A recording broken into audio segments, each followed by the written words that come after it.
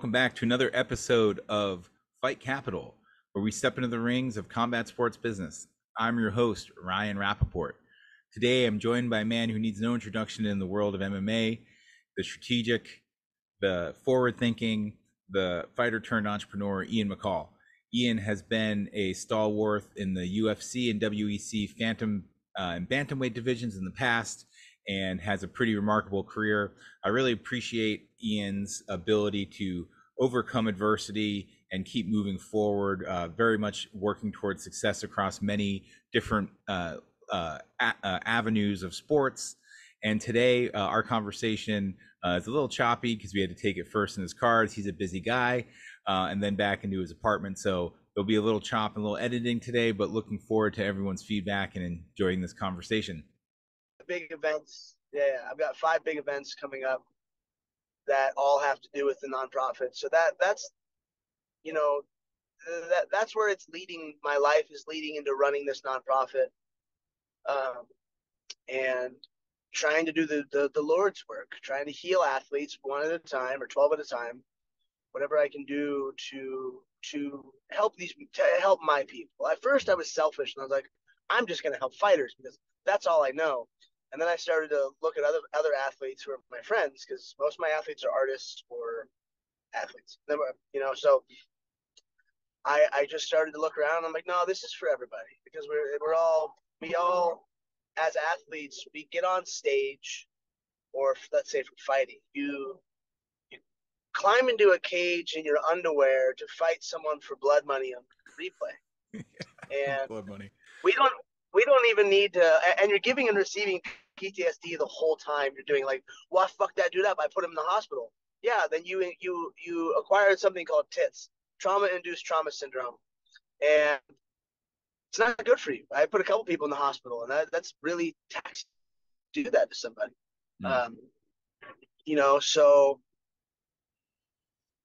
we go up there and we act out our childhood traumas on stage. Whether you're rapping or you are fighting or flipping a motorcycle way too many times, you're acting out.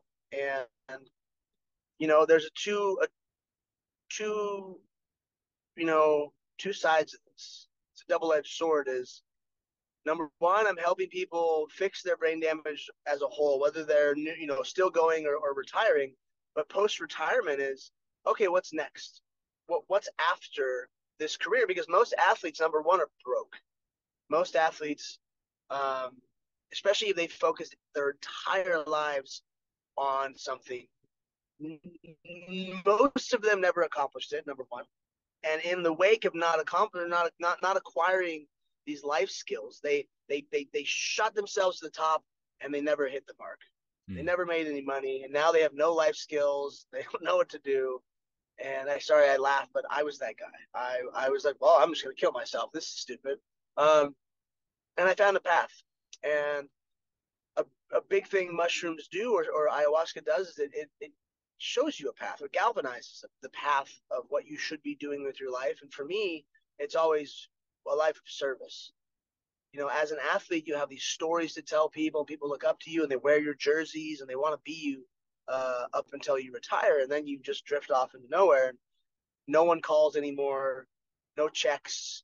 There's maybe one round of congratulatory stuff, but after that, no one really gives a fuck, because that's just how humans work. And if you do achieve the greatness, you've acquired a lot of damage on the way. So we have to heal that as well. Then there's the other side of it. It's even for me, I feel bad. I'm on the spectrum, so I don't cry much, and that's like one benefit of being on the spectrum, I guess. I don't have to show that much emotion. Or you laugh. It doesn't come out. Yeah, it doesn't come out, right? That's yeah. Yeah, it just sits there inside of me, and I'm like, oh fuck, I should. Pretty damn good. But hey, brother, congrats for you and Sonia as well. That was quite the celebration. Glad you guys were able to pull that off. Yeah, man. Within 1 week, I had my birthday, 39. I had the 5-year anniversary of my retirement, where I got knocked out in front of 40,000 people in Japan. Horiguchi, right? Yep. Yeah. One punch, bang. At least it wasn't a bunch of punches, thank God. He hit hard enough to end it. One. And I had my engagement to my soon-to-be wife, which was beautiful. and I pulled it off so smooth. I got to ask her to marry me in my favorite place in the world. She lives in Mexico, and I started going to Mexico, number one, for fun, because Tulum's a lot of fun, and Mexico's a good time. I'm half Mexican. And plus all the shamanistic type medicine work I do down there, in business retreats, things like that. And then I met a woman down there, and I don't know, she's just very special. No one's ever treated me like this or made me feel this way. So I'm happy. And she's just not like the rest. She's very, very different. So I'm excited to change it up and start a life. I'm retired from like putting my fun first in life. I live a life of service to others, and I can tell my daughter, like, look, Daddy has lived every experience he's ever wanted to live, like more than once, 2 or 3 times. Yeah, all before 40. Yeah, way before 25. And I told him, like, hey, anything you can ask me, I've done more than once. Like, just so you know. And I now just don't care about my own. Because I have fun watching my kid have fun. I have fun doing the things she wants to do, or what my fiance wants to do. That, like, I have a really, really solid life. I'm technically retired, but I work because I'm not even 40. I need to work, but also because I like helping people. And I won't.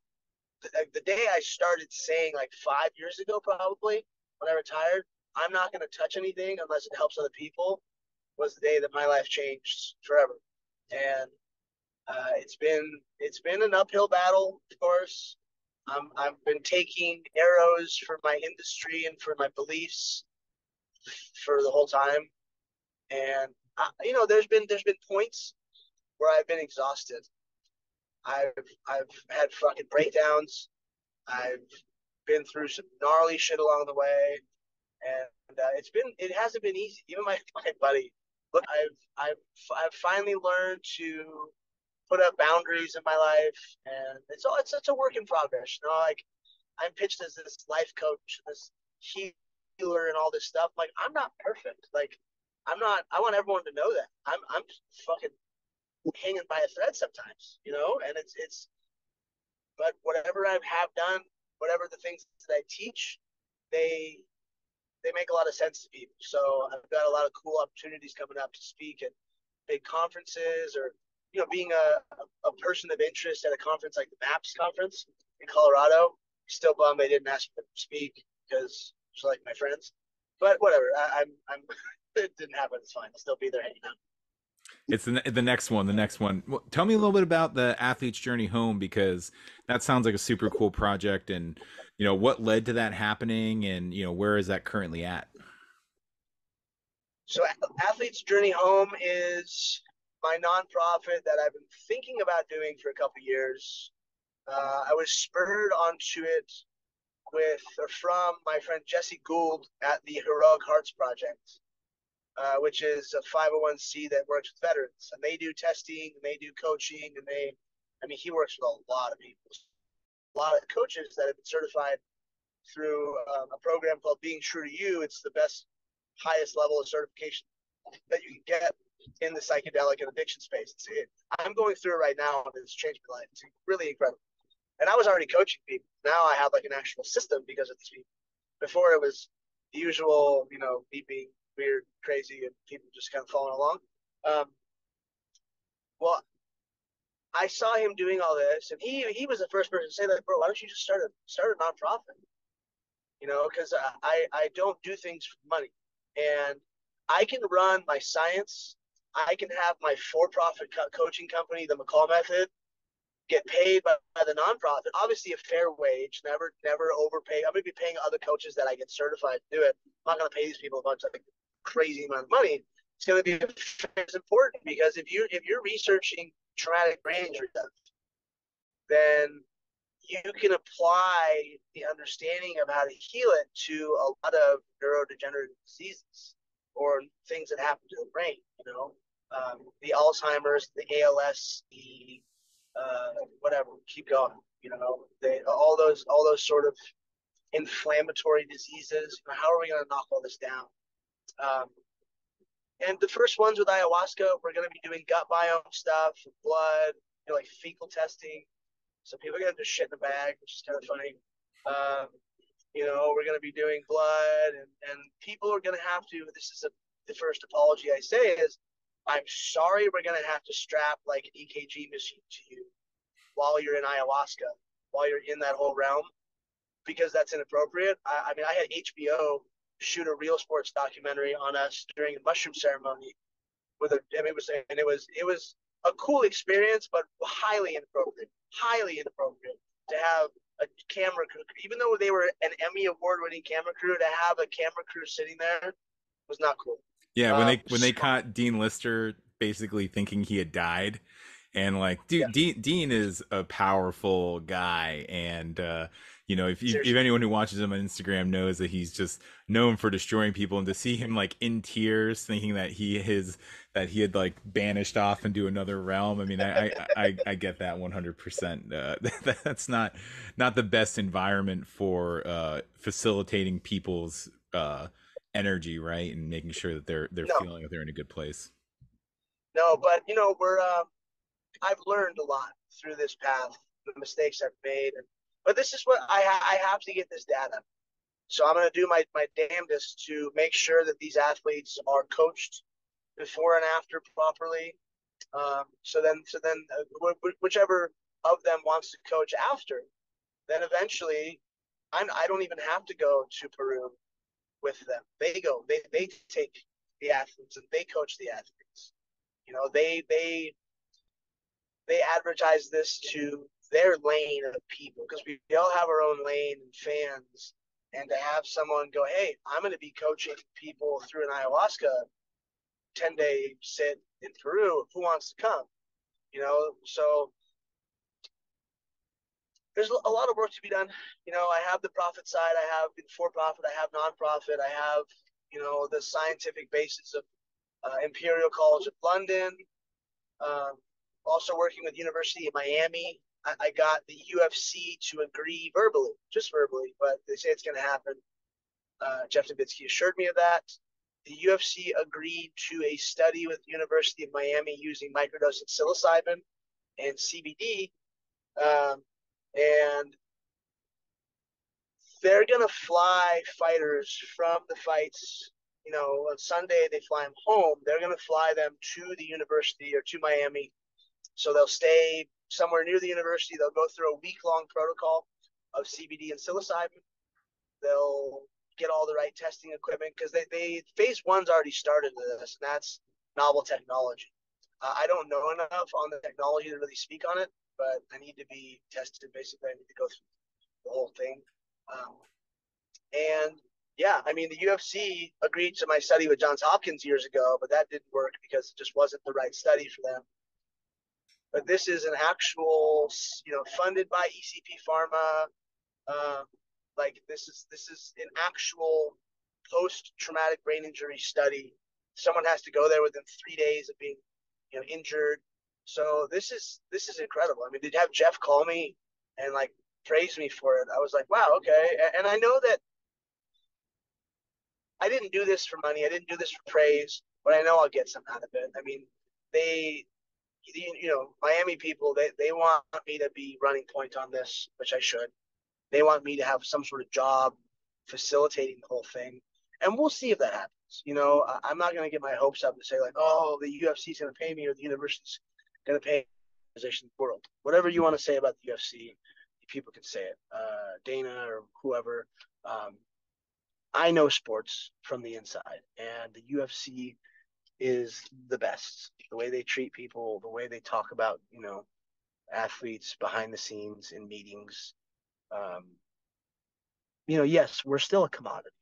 We're never going to not be a commodity. This isn't going to be, sunshine and rainbows. You're standing up to fight the cage. So grow up, Peter Pan. You are one loss away from ending your career at all times. So we need to realize that.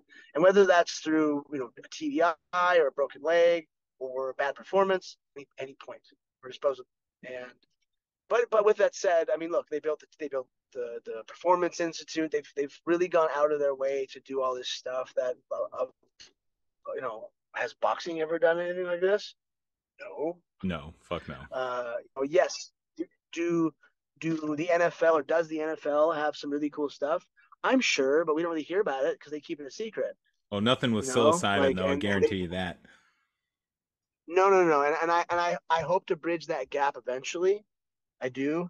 I think that it's not far off. When we got together last time, I don't know if you were coaching Mark at the time, but I know like you were just like, I'm just coaching my daughter, like just my Yep. daughter and BJJ. How'd the whole thing with Mark the Shark start?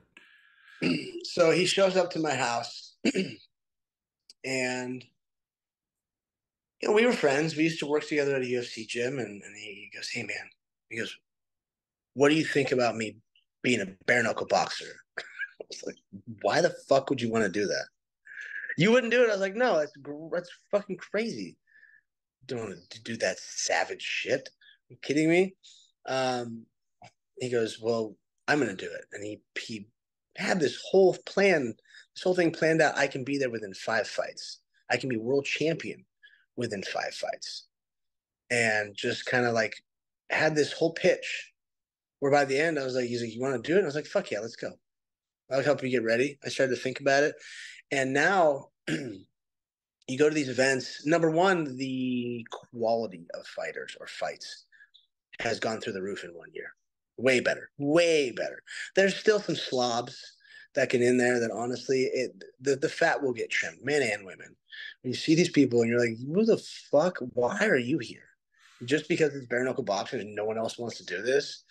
Like you are gross. Like Yeah, but no even the diet. people that even the people that think they want to do it, like the MVPs and the Luke Rockholds, then you got someone like Mike Perry in there who's just a little grittier, a little more crazy, willing to take the punch on the jaw to deal another one, which I think is like the big thing with bare knuckle, right? So how do you train that with him? Because that you just got to be fucking psycho, right? Yeah, I don't get punched in the head anymore. I'm fucking over that. I'm his grappling coach, and my idea is to train him enough because he's a 2-time state champion in boxing. He's got a small pro record in boxing. It is to do you remember when Anderson Silva grabbed Rich Franklin and Chris Lieben and just grabbed them in a tie plum and molested them so bad? That's what I want to be able to do with Mark. He's strong enough, he's good enough, and with the work, say after 4 or 5 sessions doing grappling with him this camp, um, he's been sparring at Cub Swanson's gym with a bunch of young, very good pros, and I'd say we went in, let's say 1 month, and went in the next month, and he had done 4 or 5 sessions with me and with one of my other athletes doing the grappling, and that's me, working on C clamping here, here, here, neck tie up, getting into positions, getting into the underhook or overhook position, clinching up, and just getting him to be there for 5 minutes. Just hold this position. Because if you get clipped or some guy's too fast, you get a hold of him and hold there. And to build those certain parts of his body, dude, it happened really quick. And Mark's a dog. Mark is so fucking mean that it worked really well. And he's using a lot of head positioning. I'm trying to figure out what's the stance. How is this all going to work? So having one of these other young pros stop him and go, "Hey, man, what the fuck have you been doing?" These are wrestlers too. A month ago you weren't able to stop us inside. Now you've learned how to control us. You've learned how to push us against this. It's like, and I'm just sitting in the back like going, "No, it's not me, I swear." So it worked, and in this fight he didn't use it too much because the guy was running like crazy. But eventually we'll run into someone else who wants to do this, and we're going to eat them alive. That's where a place where I want to see Mark shut somebody down and just beat the shit out of them. And Mark's doing it all on very, very, very, very high dose psychedelics. I was on 5 grams of gummies. Mark was on more than that. Like, good deal. The McCall method in practice. Yeah. And that's the thing. I was crazy enough to push these limits when I was fighting, but I didn't have psychedelics as this. I wasn't using this application of them. So I have an athlete. I have some athletes who, they race cars and they take psychedelics, and they like my athlete who races cars. The first race he did, this big shot that he got, he took 5 gummies, which isn't that much, and he won. Stepped into a car for the first time and won. A brand new, much faster car, much more expensive car. Like surfer. Everyone I work with is doing it, and they're doing varying doses. But nobody wants to just take a microdose. Everybody wants to be elevated. Everyone wants those senses heightened, and they want to be in a flow state. And this is the fastest, easiest way to do it. Obviously, it's paired with breath work and meditation and these sort of other tools we have to integrate and also get ready. Yeah, well, one of the things that has always impressed me with you is that, like you said, the service aspect, and that the whole the whole athlete's journey home thing, right? And taking that and building content around that as well, I think is going to be really cool to see. Kind of like what that ESPN special did with psilocybin. I don't think anyone's done a really good job of talking about athletes and ayahuasca. So that I think that's going to be super fascinating to see people kind of hop into that. Yeah, I was supposed to be a part of that whole thing, that ESPN thing, but sadly I wasn't. Now, nothing they didn't do. I fucked up. Didn't ruin my relationship with them, but just some business deals that I got lied to about some things and took a different deal, and they were upset with me, obviously, because they were. If I would have accepted that deal, I would still be getting paid. Hmm. Like these people they're for anyone who's in the business side of psychedelics, these are good people who I know my checks would have been coming. I would have been part of that ESPN thing, but I went a different path, and that path was led by someone who had not the best intentions for me. So I got screwed. But it is what it is. It was all learning, and I'm really proud that I'm friends with those people like Riley Cote and just to see. I still have to watch the ESPN thing. I literally have it on my laptop. One of the windows is open. I just have to watch it.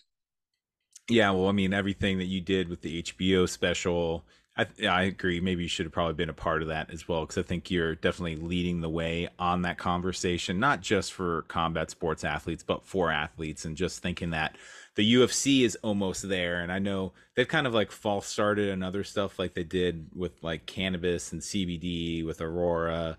And, I know this kind of came out, and Dana's talked about it publicly, right? Yeah. So they know. I mean, I'm glad that you're helping coach them along to that, right? There's that other coach part of you helping take, multi-billion-dollar industry and getting them into the right frame of mind to be operating and thinking.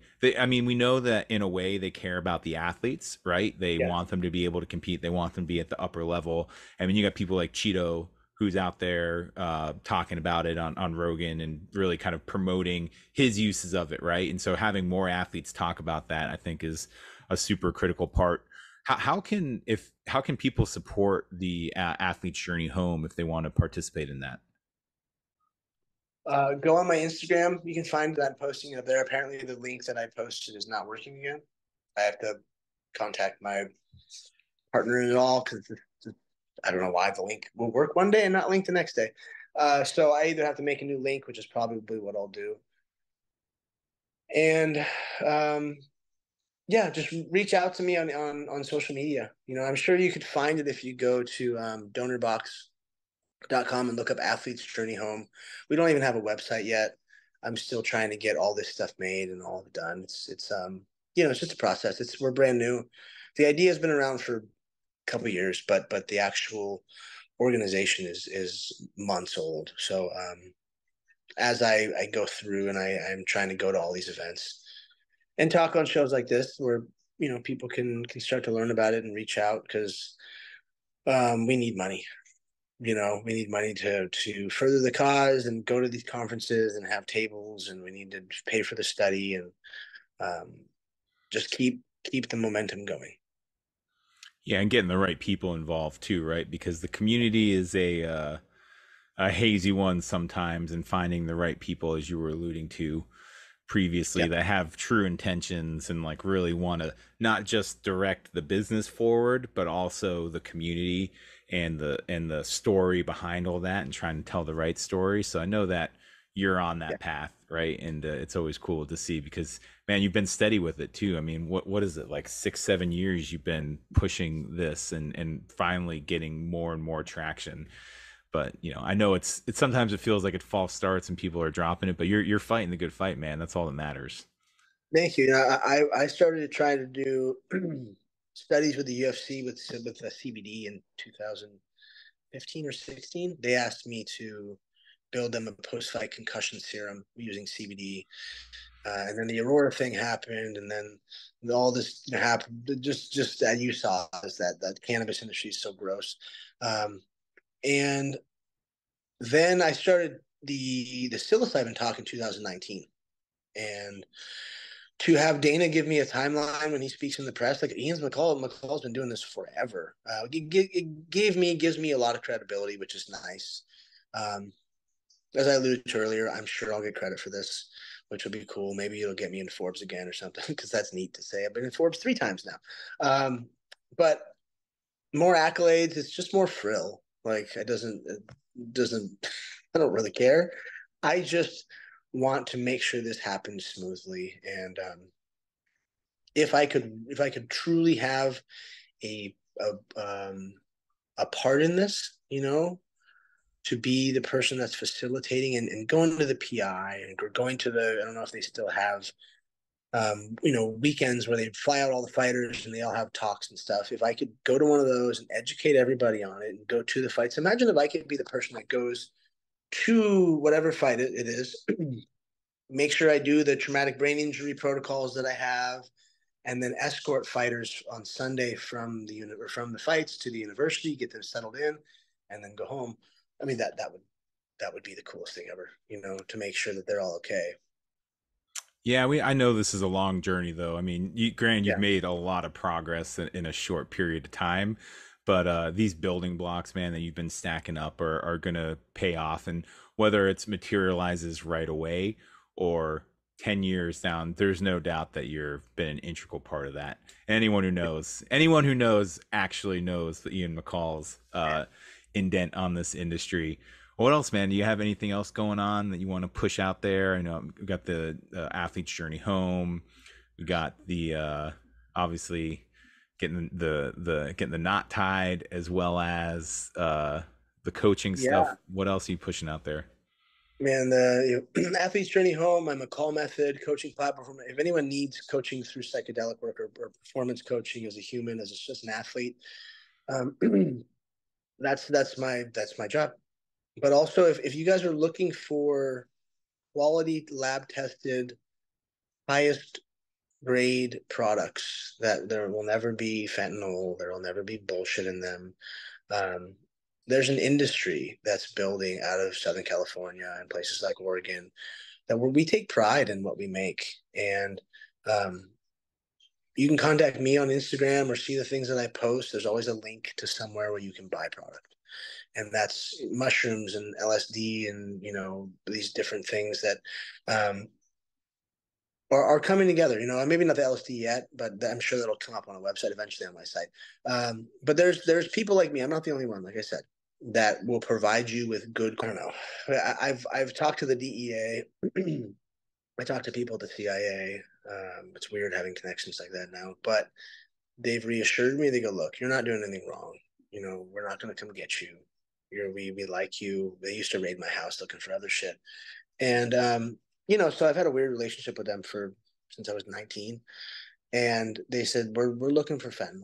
You keep up the good work, because I work with churches and charities and the political movement, and these people, they're taking the product, cops and lawyers and firemen, doctors, autistic children, wives, grandparents, everyone is taking this product now.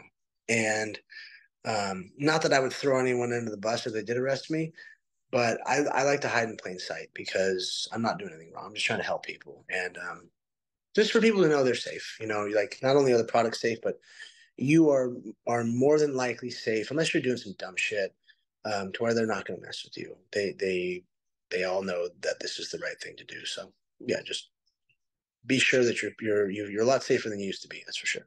It's the education part, right? I think that's the most crucial thing you do is you bring the education to it, whether it's on the social or one-on-one, man, just being able to be that source of information for people.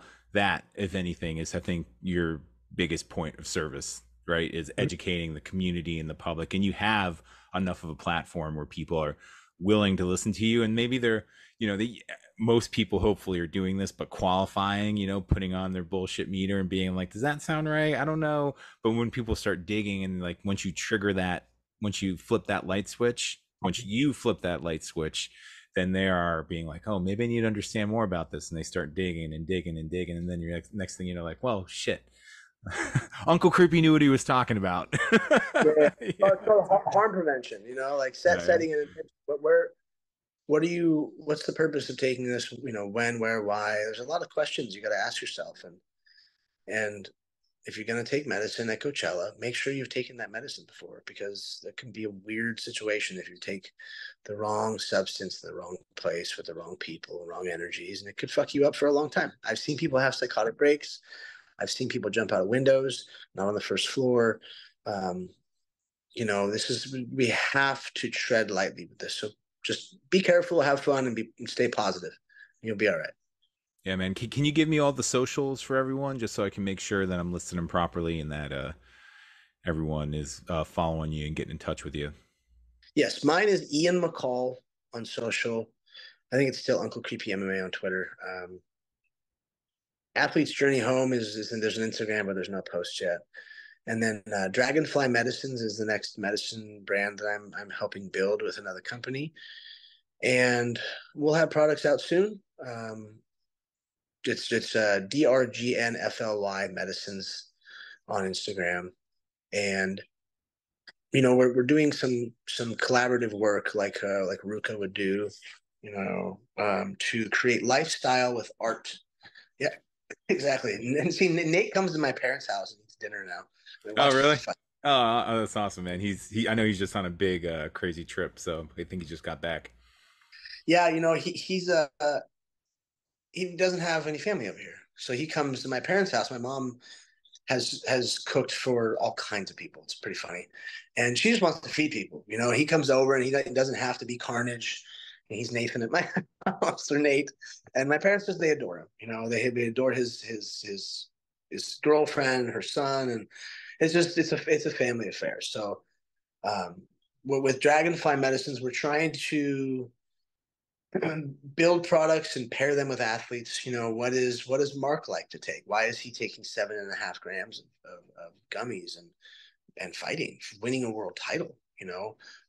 What is this person taking riding this wave? Or you tie a story to it, you tie the artist to it, you tie all these creative people behind it, and then you have a better story behind the product. So that's the next thing, is for me to not really be the face of anything, because I'm the face of a nonprofit. I'm the face of science.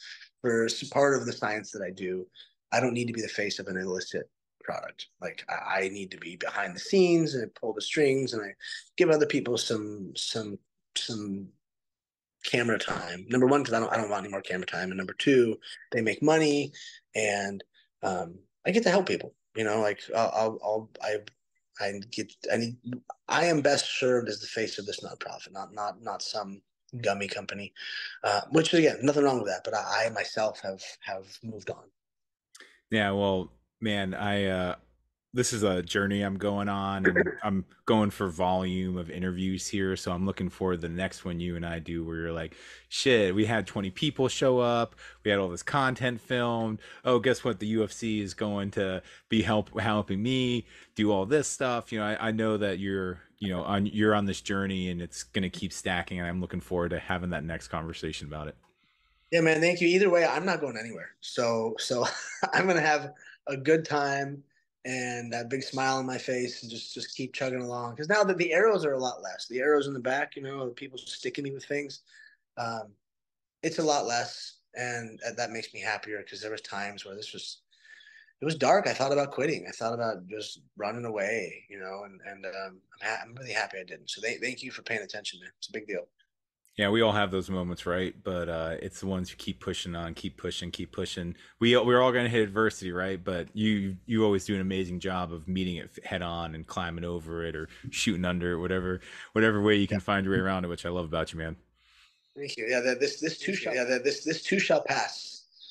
Having all these amazing things happen within 1 week of a birthday and anniversary and engagement and world title, all in 1 week, and it's like, cool, that was great. But this too shall pass. I'm going to get shit on by a bird tomorrow or whatever the fuck it is. Like there's always these things, that ebb and flow of life, and you have to learn to just take it in and enjoy it, because that's why we're here. We got to live this visceral experience.